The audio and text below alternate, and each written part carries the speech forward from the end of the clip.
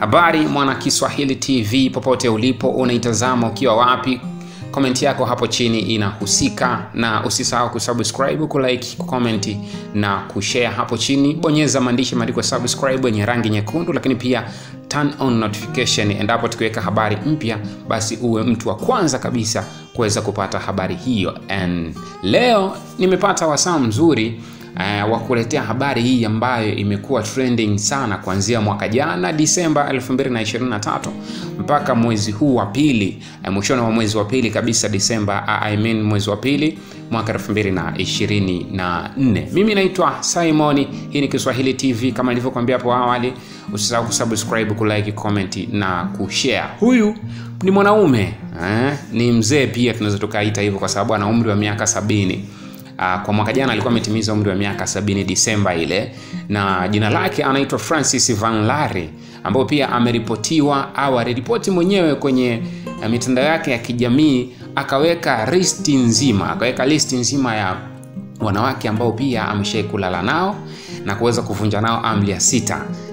Kwa hiyo ameweka list nzima na kuonesha majina ya wanawake wote ambao pia ameshakuwa kwenye mahusiano nao, lakini pia hawa wanawake wanahusishwa ni kati ya wa Nigeria wamo kwenye hii listi, lakini pia wa Ghana, wanawake wa Kigana wapo kwenye hii listi, na ameongeza kwa kusema kwamba baadhi yao aliweza kuwaoa. Wanawake hawa ambao pia wapo kwenye hiyo listi aliweza kuwaoa, lakini aliwaoa kwa sababu tu ya kulala nao, na baada ya hapo akaweza kuwataraka au kuwapatia taraka baada ya miezi michache. Yani anamtongoza mwanamke, anakuwa naye kwenye mahusiano au anamwahidi kumuoa na anamuoa, lakini baada ya kulala naye basi anamtarakia au anampa taraka kabisa, na wanakuwa wameachana na anatafuta mwanamke mwingine wa kuwa naye kwenye mahusiano. Lakini vivyo hivyo ikikaa muda fulani, basi anamtarakia na anatafuta mwanamke mwingine. Basi mimi nikaona sio mbaya nikuletee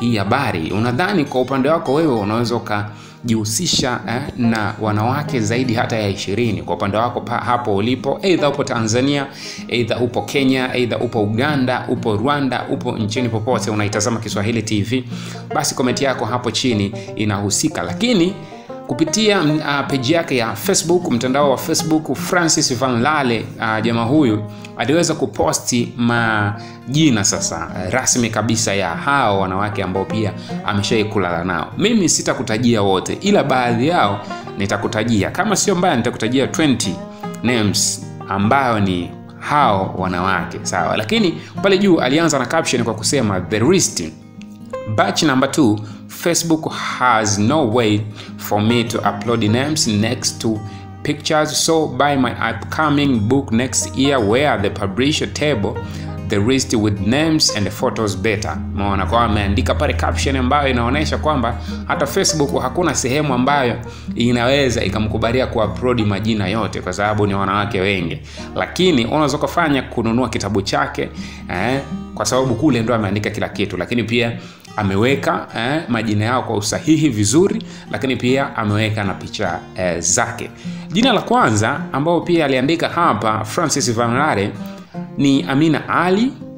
Jina la pili ni Farida Hassani, Jamila Ahmed, Zainabu Ibrahim, Nasra Omari, Samira Yusuf, Rahma Abdi, Faduma Huseini, Saida Jama, Habiba Muhammad, Aisha Abdi, Fatima Muhammad, Zahra Ali, Halima Hassan, Safia Ahmed, Maryam Ibrahim, Hadija Omari, Hawa Yusuf, Asma Abdi, Naima Hussein, Leila Jama, Salma Muhammad, Rukia Abdi, Hafisa Ali, Muna Hassani, Zuhura Ahmed, Sabrina Ibrahim, Nadia Omari, Yasmin Yusuf, Reila Abdi, Amira Husseini, Zahara Jama, Fatma Muhammad, Asha Abdi, Nkechi Onyinye, Ejioma Ada, Nwakaego, Beatrice Sofia Ima, Isabella Olivia Mia Ava, Emi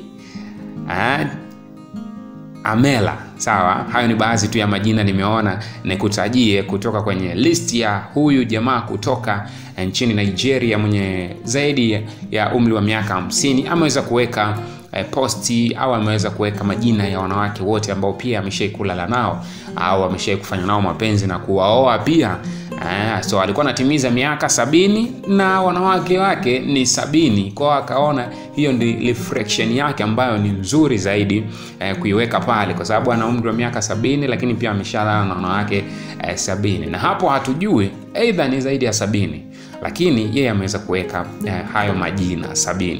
Mimi naitwa Simon, hii hapa ni Kiswahili TV. Kikubwa zaidi ambacho natakiwa wewe ni kusubscribe YouTube channel hii kwa kubonyeza maandishi yameandikwa subscribe hapo chini, yenye maandishi yameandikwa subscribe, of course yana rangi nyekundu, so unaweza kubonyeza hapo. Lakini pia dondoka hapo chini zaidi kuna alama ya kengele, ibonyeze, basi notification itakuwa on. Sisi endapo tukiweka habari yote, update yoyote, basi utakuwa kwanza. Leo nilikuwa na taarifa hii au update kuhusiana na huyu Fransis kutoka Nigeria, ambao pia ameweka list nzima ya wanawake ambao pia ameshawahi kufanya nao mapenzi au pia ashawahi kulala nao, na akaweka picha zote kwenye mitandao yake ya kijamii, lakini pia majina yote kwenye mitandao ya kijamii. Kwa hiyo kama ni miongoni mwa watu au miongoni mwa wanawake ambao pia alishawahi kulala nao aidha na akaachana nao, basi wameanikwa hadharani. Unadhani wewe pia mtazamaji wa Kiswahili TV unaweza ukafanya hivyo baada ya wanawake wako wote ambao umekwisha kulala nao,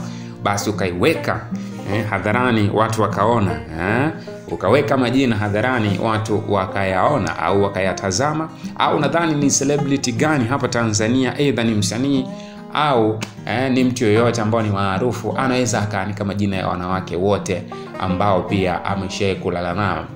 Comment yako inahusika hapo chini kwenye comment section. Baada ya hapo mimi nitakuja kuisoma na nitakuja kupita nayo nione ni nini umeniandikia kupitia Kiswahili TV.